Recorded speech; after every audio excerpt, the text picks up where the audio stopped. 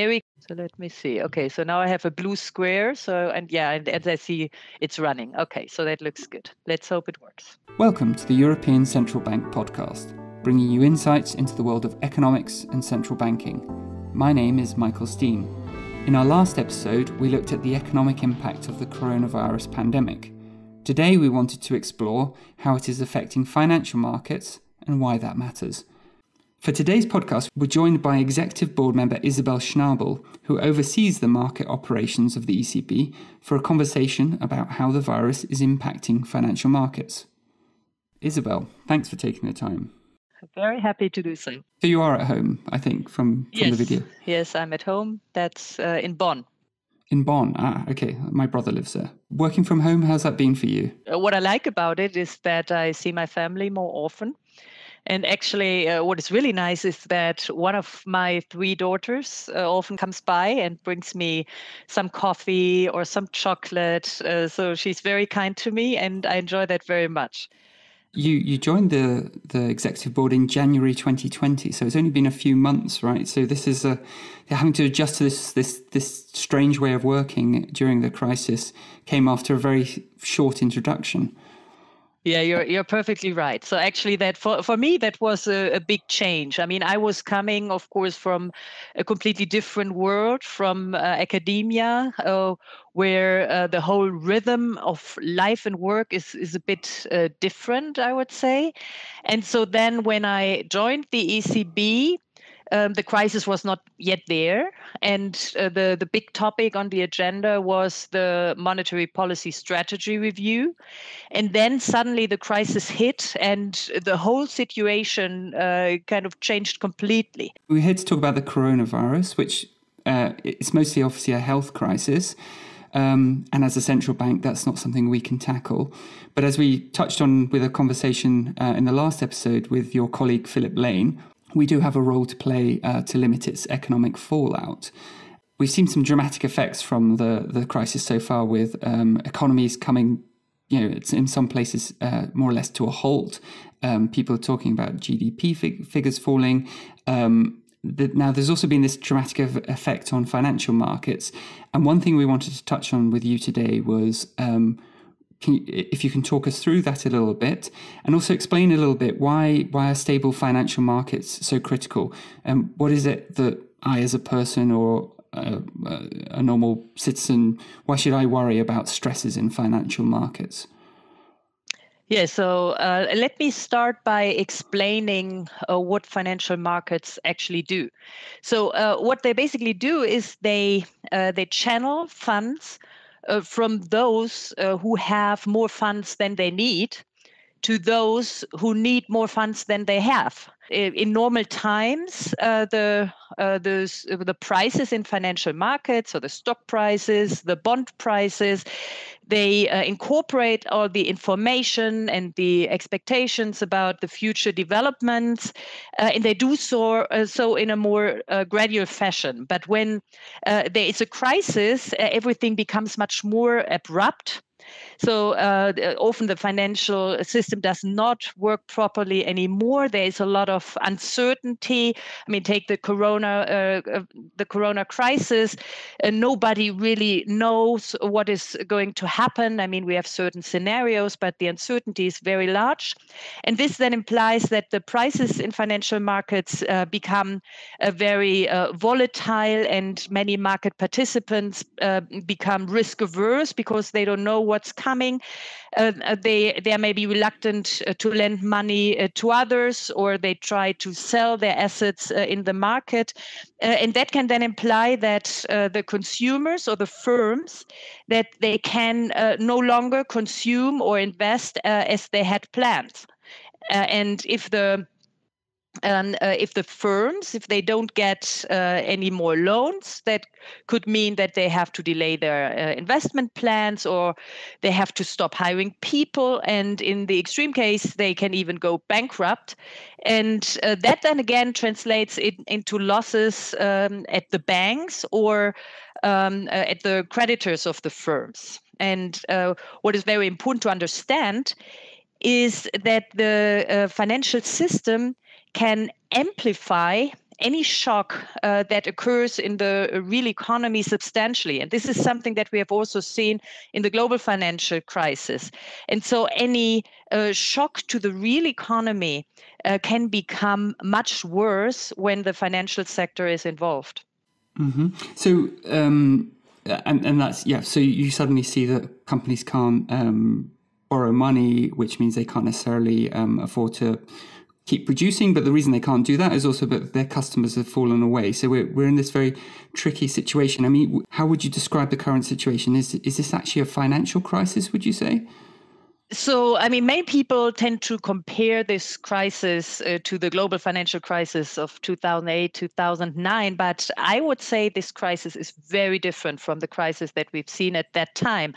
Back then, it was really a financial crisis. So it originated in the financial sector, and it then turned into a full-blown systemic crisis after Lehman Brothers collapse. And this all then resulted in the collapse of the financial system, which then turned into a deep recession in many countries. And this deep recession was then again reinforced by problems in the financial sector.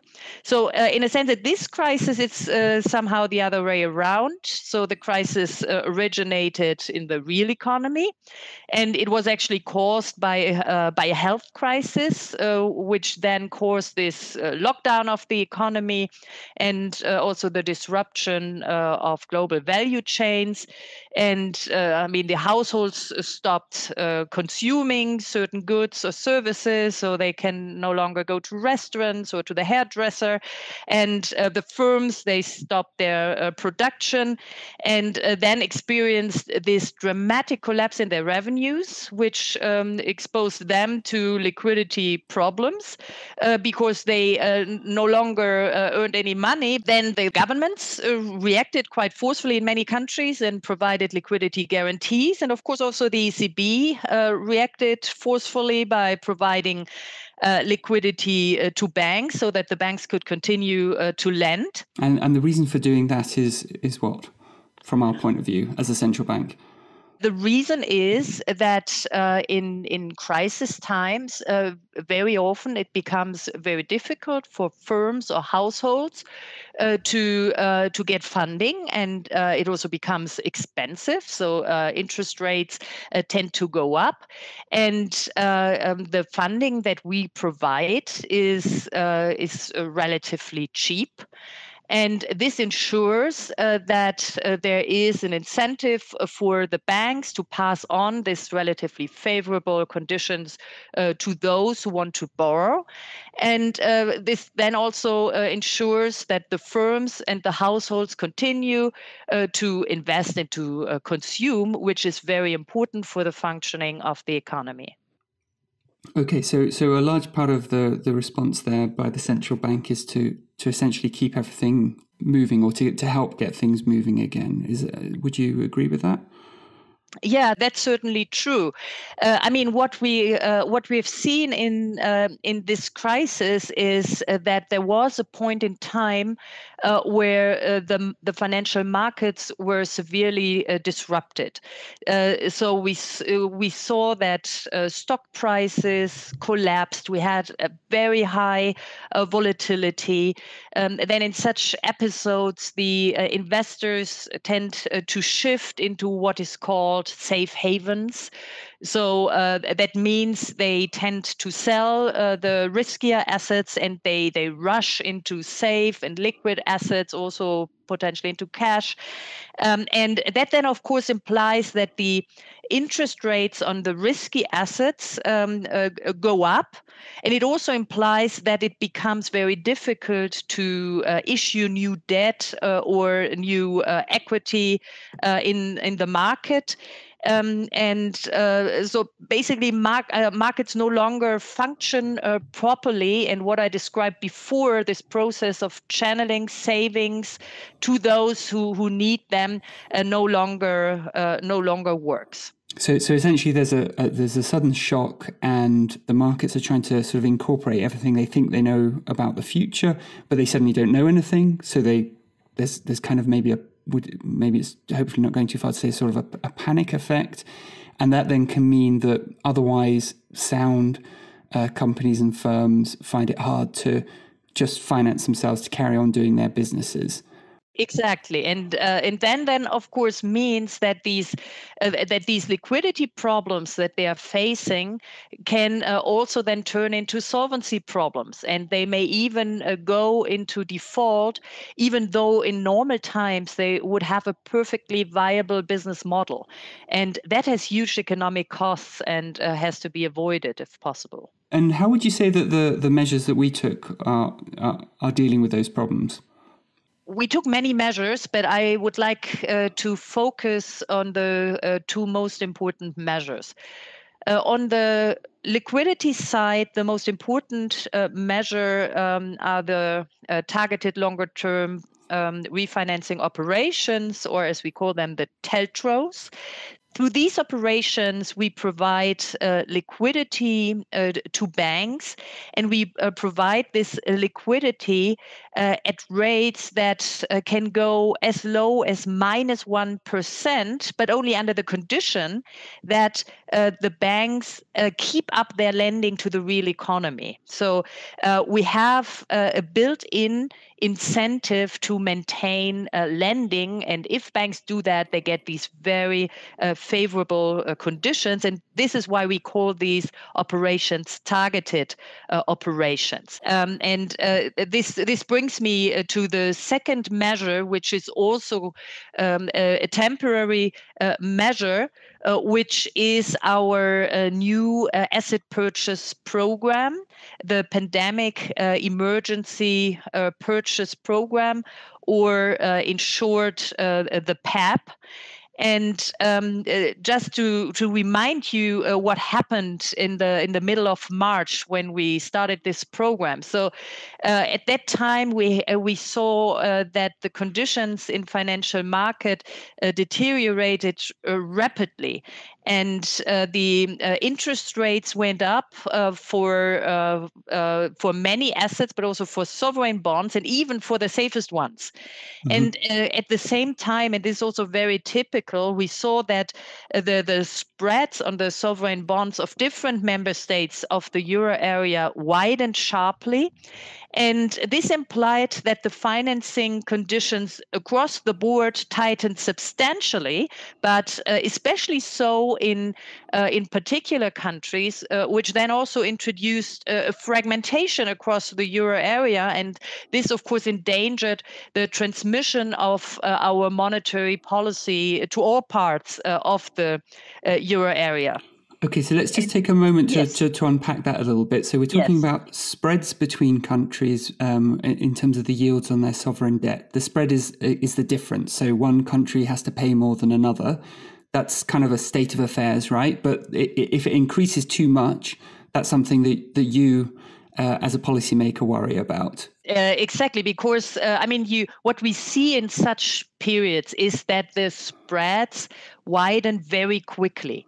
And this sharp widening is very unlikely to be driven by changes in economic fundamentals, because the economic fundamentals, they change in a much more gradual fashion. What you see in such situation is dynamics that are driven also by a kind of market panic, and this can become self-reinforcing. It can lead to dangerous spirals that then become self-reinforcing. And therefore, when we see that spreads widen very rapidly, this is also a sign that markets are not working properly, and then that is a reason for us to intervene. And we did this then relatively quickly and in a very forceful fashion with this new program, the PEP. That means that we as a central bank will actually step into the market and buy the sovereign debt. It's not only sovereign debt, it's actually, so it's private and public assets that are bought. And so by intervening directly in the market, we are then able to counter these market disruptions, to stabilize the financial conditions. And this is exactly what is then needed to also fulfill our mandate of price stability. And what is special about this particular program, and this is very important, is that it's designed as a very flexible program. So it's flexible across time. So we have defined an overall envelope of 750 billion euros. But we can decide when we're going to make use of this envelope. So we can shift this over time. We can also shift it across asset classes, and so across private and public bonds, but then also across jurisdictions. So if we see that there is fragmentation going on, it may be necessary to buy a bit more of a certain sovereign bond and a bit less of another one. And this flexibility increases the effectiveness of this program very substantially. Okay, and we as you said already, we saw probably the worst point in terms of financial markets in say the middle of March. We're now talking in roughly the middle of May. How's it been going? How are you satisfied with the results so far? So I think it's fair to say that our measures were very effective in calming the situation. But we also have to be aware of the fact that we are not back to the situation where we were before the crisis. So it's still the case that spreads are higher than before the crisis. The interest rates on corporate bonds are still higher than before the crisis. Stock prices are still down, especially the stocks of banks. And so it's clear that we have not gone back to a normal situation. So the financial market data shows it very clearly that we are still in a crisis. So that we cannot lay back and relax, but we have to be very aware of the fact that this crisis is not over. There's one other thing we thought we might ask you about, which is looking more at a global level and how central banks together around the world keep financial systems working smoothly. And that's something where we've put out a bunch of statements on this, as have others, on the activation of swap lines. So we thought we might just quickly ask you to tell us about swap lines. What are they and how do they help in these kind of times? Yes, so swap lines, these are agreements between central banks, and they are a way to provide each other with liquidity in each other's currency. So if we have a swap line with the Federal Reserve, that would mean that we provide them with euros and they provide us with US dollars. And that is very important because a central bank, of course, can only supply liquidity in its own currency. But sometimes market participants have the need for other currencies, especially the US dollar, which plays a very important role in global financial markets, but also the euro for many countries. Therefore, the major global central banks have set up a swap line network. So these are the Federal Reserve from the US, the Bank of England, the Bank of Japan, the Swiss National Bank, the Bank of Canada, and the ECB. They run like these standing swap lines that can be activated quickly when needed. And then in addition to this global network, we also activated additional swap lines, so with Denmark, with Croatia, and Bulgaria. I see. And the idea is that in normal times, the banks or the counterparties that needed, say they were in Europe, they needed dollars, they would find that through private means, through another bank. But at a time of tension, they maybe can't. So we step in and say, okay, we'll facilitate that. Yeah, so you can think of this as a backstop. So the pricing is typically in a way that it's not too attractive. So one wants to make sure that if possible, market participants go to the private market. But by providing this backstop, we also, of course, influence the prices in the private market. And ideally, you could say the swap lines are not even used because then they are there as a backstop, and they make sure that the foreign currency funding markets function properly. Well, Isabel, thank you so much for joining us from Bonn and for taking time out of your busy schedule to explain these things. And hopefully we'll see each other in the office sometime soon. Yes, I hope so. So thank you very much. It was a great pleasure. Thank you. This brings us to the end of this episode. We've discussed how a health crisis such as the coronavirus pandemic can affect the financial system and how market turmoil can negatively impact the economy. The ECB has taken a number of decisive steps to ensure financial stability in the euro area and mitigate the impact of the crisis on our economy. Stay tuned for our next episode, in which we'll discuss the role of banks and banking supervision in the coronavirus crisis. Check out the show notes for more information, including our web pages that explain the ECB's measures in response to the pandemic. We'd love to hear your feedback and thoughts for future episodes via social media. You can use direct messages and comments. You've been listening to the European Central Bank podcast with Michael Steen.